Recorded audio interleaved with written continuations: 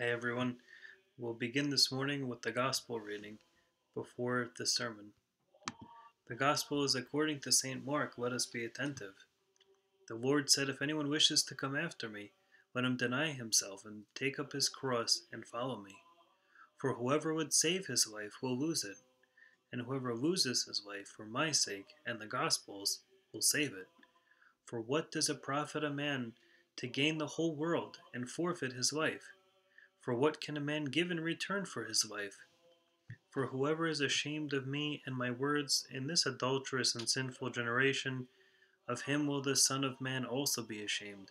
And when he comes in the glory of his Father with the holy angels, and he said to them, Truly I say to you, there are some standing here who will not taste death before they see the kingdom of God come with power." Glory to you, O Lord, glory to you.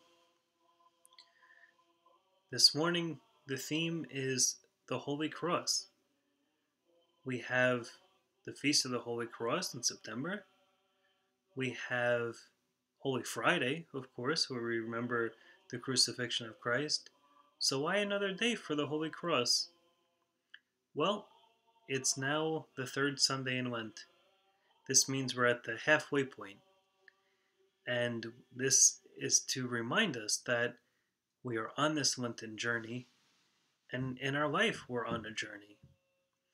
And you'll see in the icon that I'm sending you that it is not the Holy Cross that we see on September 14th, but it's an icon of Christ walking up to be crucified, with Simon helping him hold the cross.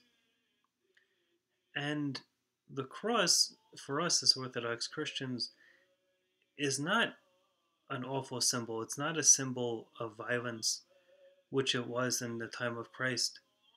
But the cross is a sign of victory. It's a sign of hope. So again, why do we commemorate this on the third Sunday in Lent? Well, as we're making our journey through Lent, and this is the halfway point, as I mentioned, we remember that life is full of struggles. Lent has been full of struggles. I don't just mean fasting or services, because everything's been disrupted this Lent. We have this virus that's affecting the entire world.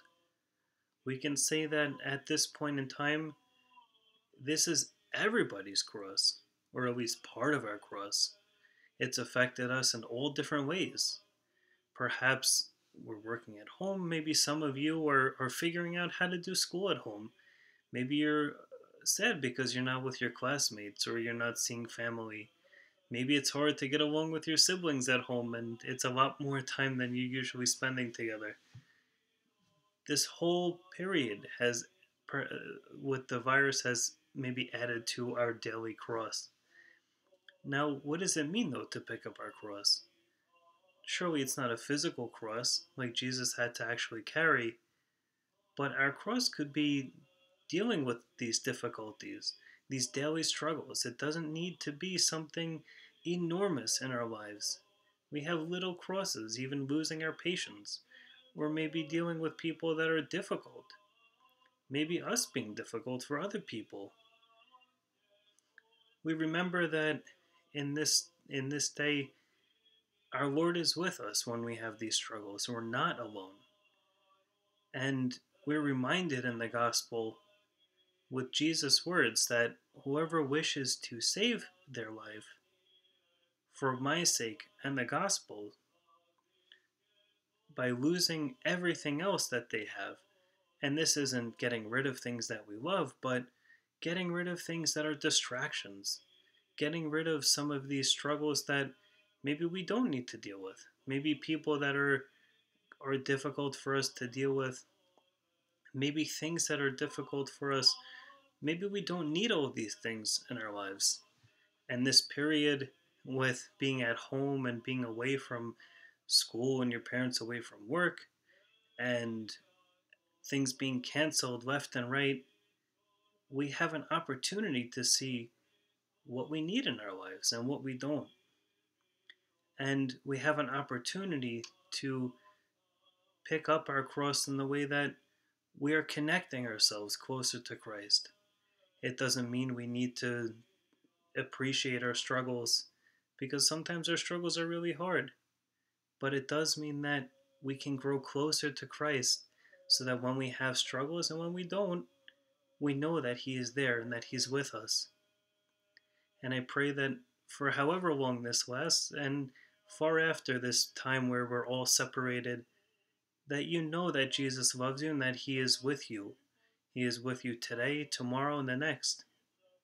And He gives us this gift, the gift of knowing that we have our Lord with us through these struggles. And these last few weeks of Lent, leading up to Holy Week and Pascha, let us remember that He is with us on this journey. In the name of the Father, and the Son, and then the Holy Spirit. Amen. I look forward to seeing you all again soon. Bye-bye.